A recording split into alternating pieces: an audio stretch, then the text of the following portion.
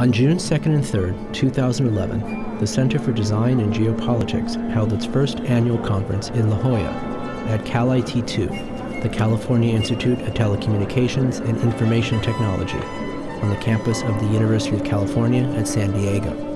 So the promise and peril of this. In Jeff's last remarks, fantastic presentation, he touched on an idea of geometry, and really I think what we're talking about here in this the kinds of transformations of work is a transformation in the geometry of geography, particularly political geography, which is to say, in a way, topology, and in a perhaps a recognition that the political geographies we've inherited have a particular topological framework that we may have taken for granted, but in ways now appear to us as perhaps unusual and alien and now more malleable.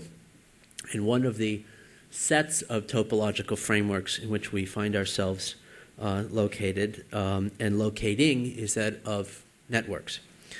And we see then in a way that the long shadow of the Treaty of Westphalia, which drew a particular kind of territory, a particular kind of geometry of geography over the crust of the earth, but not, importantly, its oceans, provided a particular two-dimensional diagram on a linear plane and populated this diagram with leagues of enveloped states, curving lines which segmented that plane and framed sovereignty by a kind of formal involution, simultaneously excluding membership at with the same line that became the naturalized border.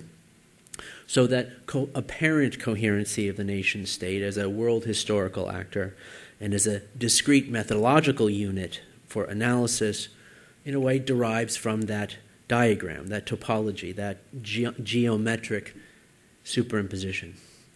And for better or worse, Kant's subsequent cosmopolitan model, which, as it's worth noting, emerged from his lectures on geography, is a federalization of these sovereign states, an aggregation of them into a kind of transcendental architecture, which would universalize the legal and territorial claims upon which that diagram would derive its ethical validity.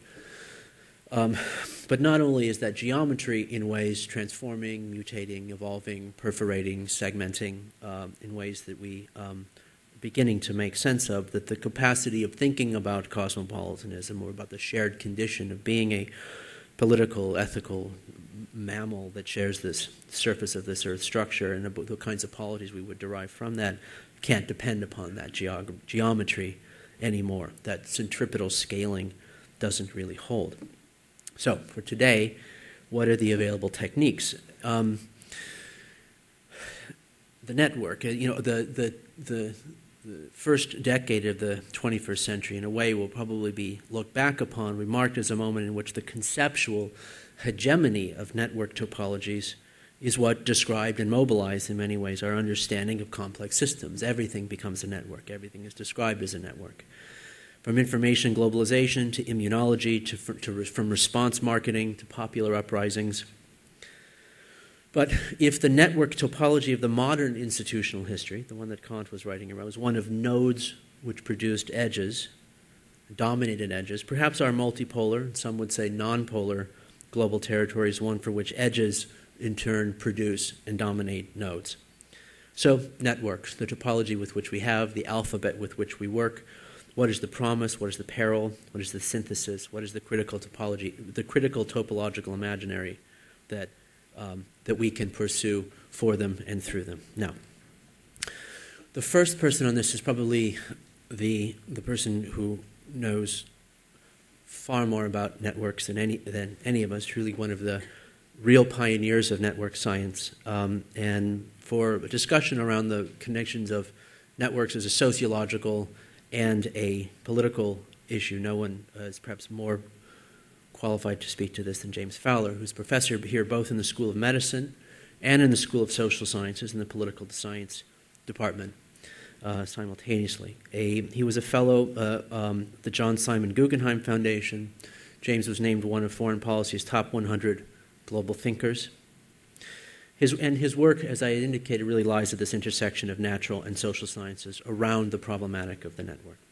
His areas of research include social networks, we understand them, behavioral economics, evolutionary game theory, and political participation, cooperation, and what he calls geopolitics. So with that, it's my pleasure to introduce James Fowler.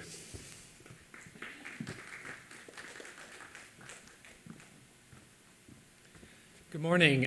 Thank you so much for inviting me to this wonderful conference. It's so interesting to see people from such different fields trying to come together and thinking about what's next.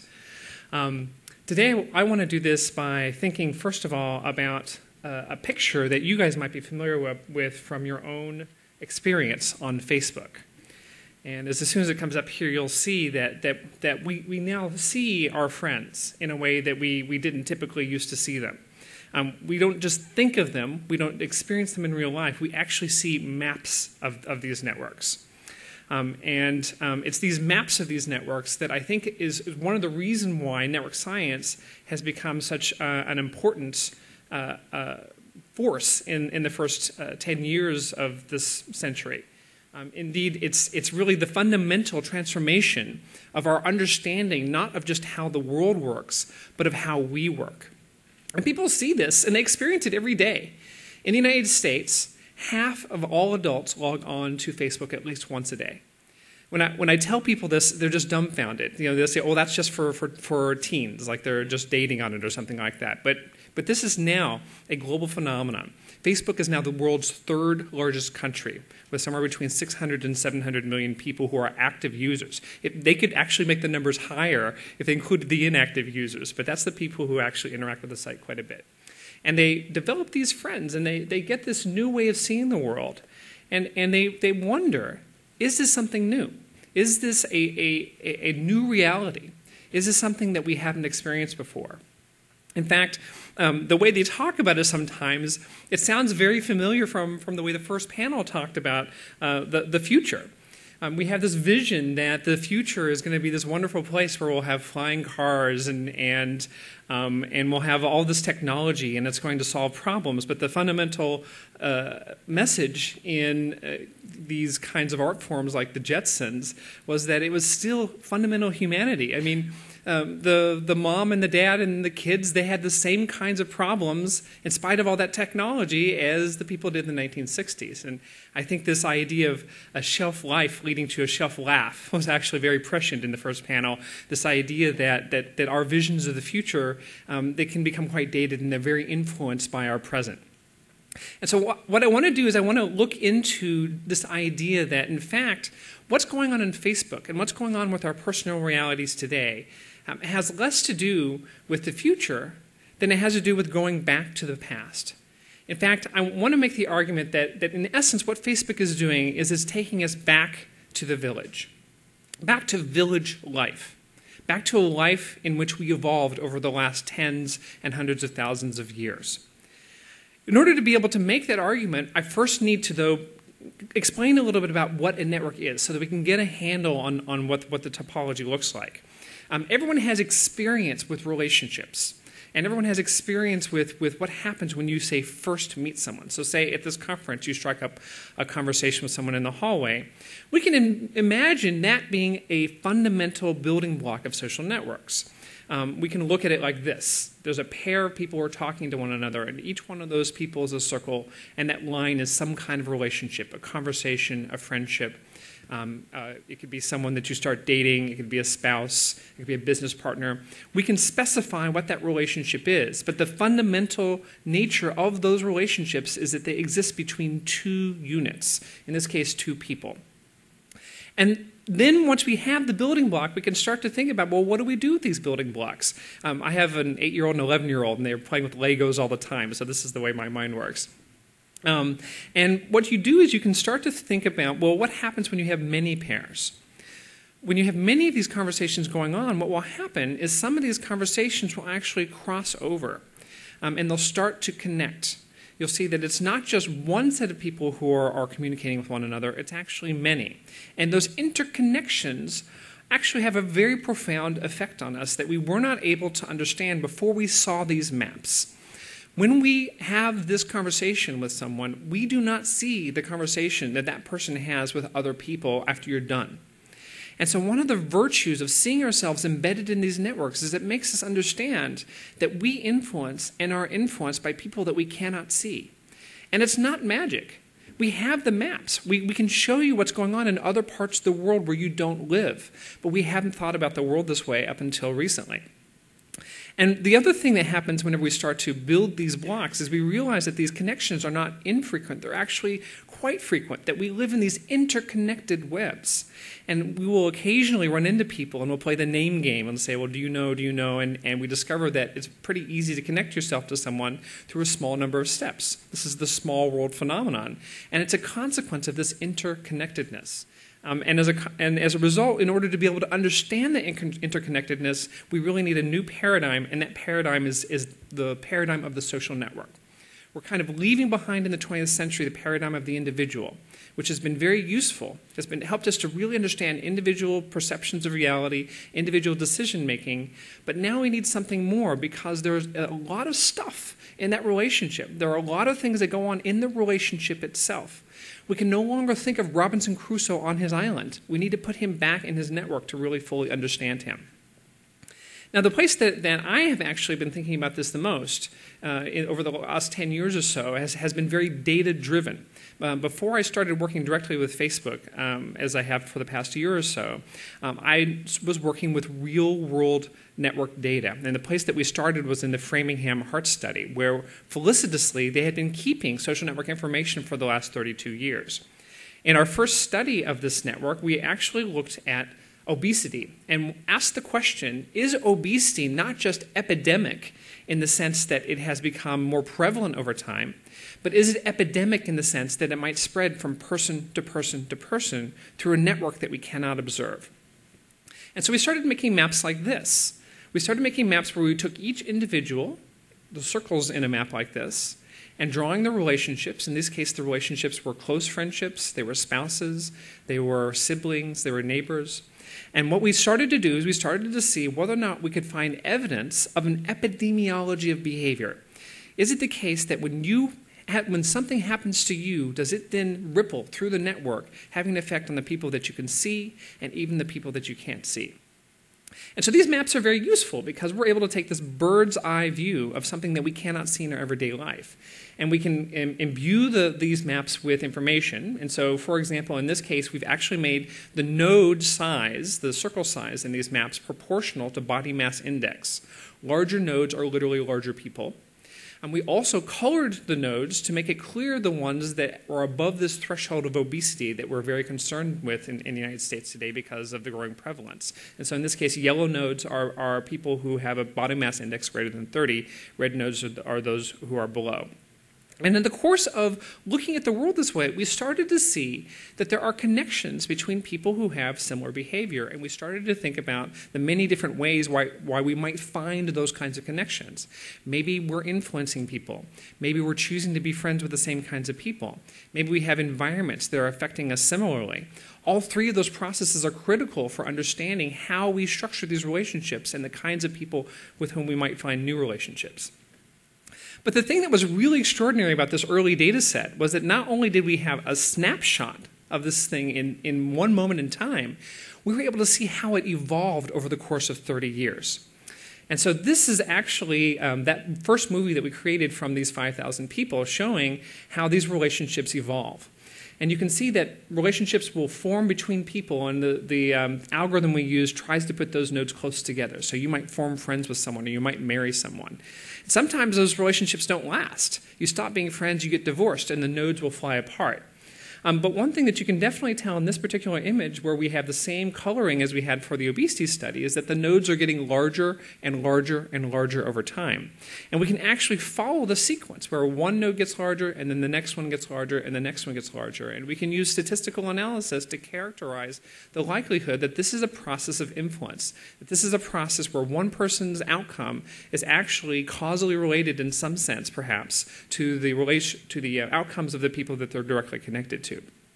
This really shows us that we are not just Robinson Crusoe, that we're part of this human superorganism, that we're cells in this much larger beast, and that although we're making individual decisions that have a large impact on our lives, those decisions also have an impact on the lives of others, and they ripple through the network, and they affect the overall body of the network, and we are a part of something larger that we can't see. One of the things that we first characterized in these studies is the fact that it's not just the case that my behavior is correlated with the people's behavior whom I'm directly connected to, but also those to whom I'm indirectly connected. And so we discovered, for example, that it's possible to predict whether or not you're obese, not just by looking at your friends, but looking at your friends' friends and even your friends' friends' friends. This is that geometry that we're talking about. This geometry of social space is the degrees of separation, how many steps it takes for you to get from yourself to any other person in the global network. And characteristically, we found for a wide variety of behaviors that we found this clustering out to 3 degrees of separation, which means that I could predict your behavior based on someone who was your friend's friend's friend, but not your friend's friend's friend's friend. And we found this for obesity, we found this for smoking behavior, we found this for drinking behavior, we found related effects for divorce, for drug use behavior, for sleep behavior, the list goes on and on. Not just for behaviors did we find this, we also found this for affective states. We found this for emotions, and emotions actually are more easily transmissible. They transmit between people who have a less strong relationship, like neighbors, in addition to being transmitted through friends and through spouses. And here we have these maps where we can now color people according to whether or not they're happy, the yellow nodes, or sad, the blue nodes. And we can get a sense here, again, that there are strong clusters in this network. If you are surrounded by sad people, the chances are very good that you also are sad. And so one of the things that we started thinking when we looked at how strong this regularity was, not just for behaviors, but for emotions and for emotion-related outcomes like depression and loneliness, when we started thinking about this, we started wondering, why 3? Why 3 degrees of separation? And so we started looking at the anthropology literature to think about what kinds of natural features of human groups might enforce this kind of regularity in these networks that we were looking at.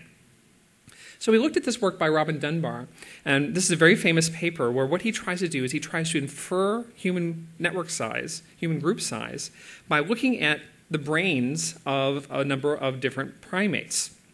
And what he found is that the more frontal cortex you have as a proportion of your brain, the larger your group size. In fact, it makes this really, really nice line. And those are all relatively objectively measured because we're doing it of another species. We're watching them and we're counting them and getting a rough idea of what their group size is. And then for human beings, we know what proportion of our brain is devoted to the neocortex. And so we can just go out here and infer that natural group size is about 150.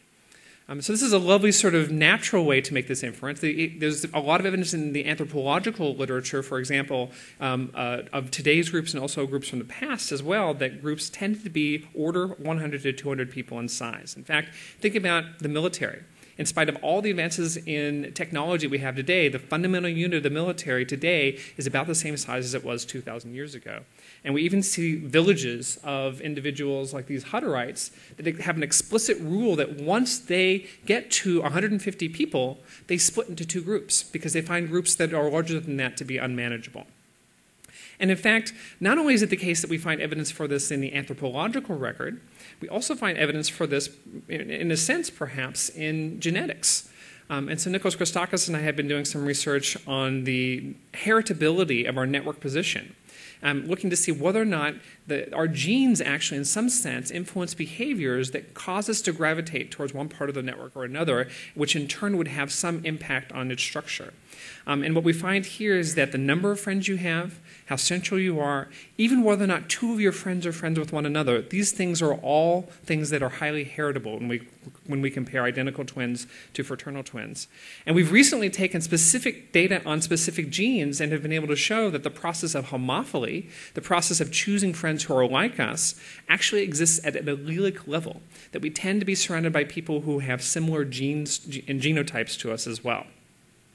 And so there's evidence here that these networks are natural. that they're a process maybe of evolution. This is a question that we're investigating. How much can we say about where these structures came from? And these structures, it's amazing how regular they look. So if we go look in a college dorm of about 105 people, you'll see a network of friendships that looks more or less like this.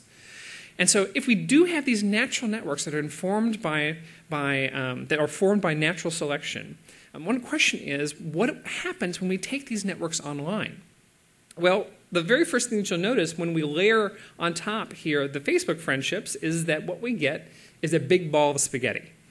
That in fact, what Facebook is doing is it's creating a different kind of reality for us in terms of what we normally conceptualize as a friend as we have in these real-world networks. The average person today on Facebook has about 150 friends, according to the Facebook definition. But most of those people are not friends in the same sense as people that you would discuss important matters with or people that you would spend free time with, which is usually the way that we ascertain close relationships in the real world. Now, when we look at the Facebook network, we don't find the same kinds of correlations that we found in that Framingham Heart study when we look at all 150 of those connections. But when we limit the connections to just those people who you're likely to have a close relationship with, so for example, those that you've tagged in a photo, we get a network that looks like this.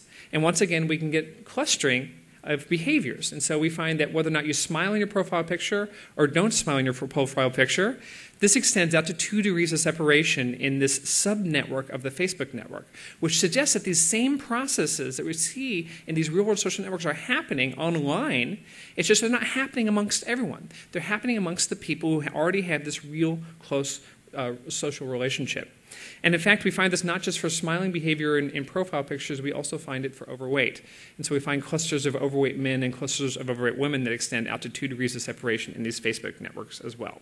And so in some sense, plus ça change, plus c'est la même chose. The more things change, the more they stay the same. The network that we've had for tens of thousands of years, it's still there. It's in there. It's in that Facebook network. And so the question is, why are we thinking about this as being such a different reality?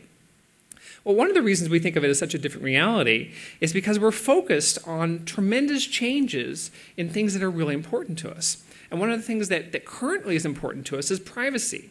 People are very concerned about the fact that now instead of sharing your closest secrets, your baby pictures, all that stuff with your closest friends, now everybody is seeing these things. It's not just you. It's this extended group of people that you're not necessarily closely connected to. And so you'll get pictures like this that show up on your Facebook page that maybe you didn't want to show up because you wanted to have privacy, you wanted to have anonymity, you wanted to be able to go down to the bar on Friday night and have a good time and not have a picture of you show up on the internet the next day. And so the interesting thing about this is that people talk about this like this is something new, but it's not new. If you lived here and you got drunk on Friday night, everyone would know. You didn't have any privacy in these villages.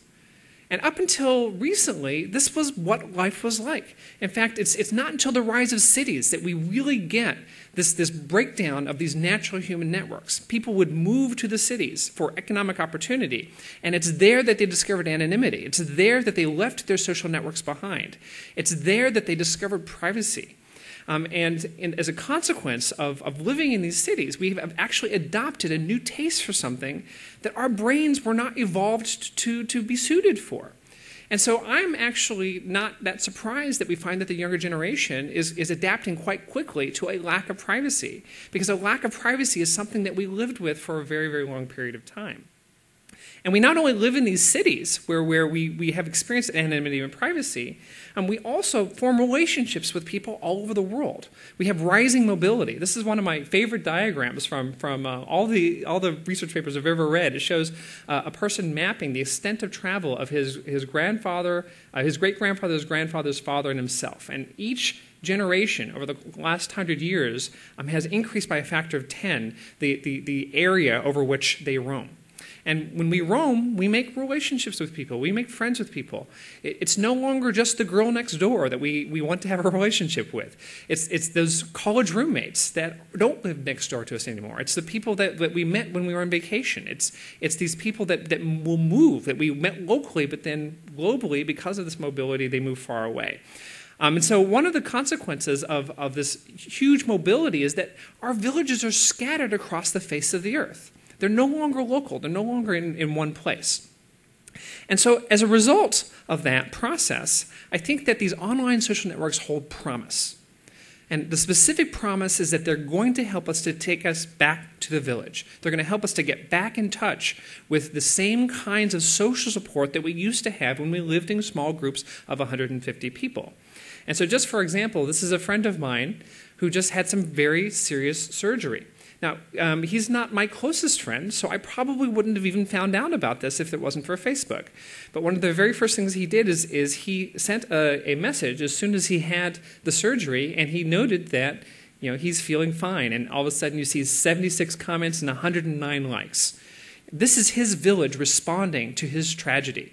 And it's certainly expected that in the cities before this process that you would get phone calls from your closest 5 or 6 friends, but you wouldn't have gotten this kind of social support from 150 people. And so in terms of design challenges, one of the things that I think that we're really going to see over the course of the next 10 years is a way to systematize this social support so that we're able to experience reality in a better way. We would like to be able to invent massive peer-to-peer health systems where you're not just getting your health from your doctor, you're getting your health from your friends. You're getting your health from your Facebook friends as well, because the people that you're weakly connected to have a role to play in terms of helping you just as much as the people who are close to you and who are going to have a strong influence on your health behaviors. We can also develop early warning systems. Okay, so how many of you know what the CDC flu warning for San Diego is today? Right, nobody, right? So nobody cares. What if on Facebook you get a message that says 3 of your friends have the flu today? How do you think that affects your likelihood of getting immunized? It's these personalized warnings using massive passive data and timed so that you're not flooded with spam. So that you get this message one time a year, the one time a year when it's most likely to be most effective. You should go get immunized today because I have information that's useful to you today about things that you can be doing that will improve your way of life. That's the kind of information that you can get from the global network, but in order to do that, you need to know about people's real-world villages. Now, there's also peril wrapped up in these online social networks. And the peril is nowhere more visible than in this particular network. Now, we are able to make our own village online. That sounds kind of nice, that you can stay in touch with friends who move miles away. You can find new friends. But one of the problems with this is that we have a natural tendency to seek out people who are like ourselves. This is a map of the blogosphere in the U.S. The red nodes are conservative bloggers. The blue nodes, the blue nodes are liberal bloggers, and the lines are the links between them. And you don't even need some fancy algorithm to tell you that there's clustering here. There's huge clustering. The conservatives are listening to the conservatives, and the liberals are listening to the liberals. And in some sense, this has always happened, but it's much easier now. It's much easier to seek out exactly that person who's just like you. And so as a consequence, I think this raises other design challenges that we need to address in order to avoid these perils. We need to figure out how to maintain diversity. How do you cue people in to being with people who aren't necessarily like themselves? One of the ways that we can do this, actually, is through shaping networks. And so just for example, we know that if we randomly assign you to live with a roommate who is clinically depressed, you are more likely to be clinically depressed. And so one of the things that we can do is at points where you start to make friends with people, we can actually figure out ways to bring you in touch with diversity. We already do this in the offline world, but we need to figure out ways to do this in the online world, or else I worry that we're all going to start to look like that blogosphere, and we're not going to talk to anybody new.